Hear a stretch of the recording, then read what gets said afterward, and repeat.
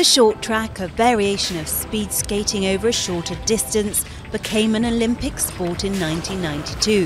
Held on a 111-metre-long oval track, races are spectacular, featuring tight corners forcing skaters to tilt some 40 degrees.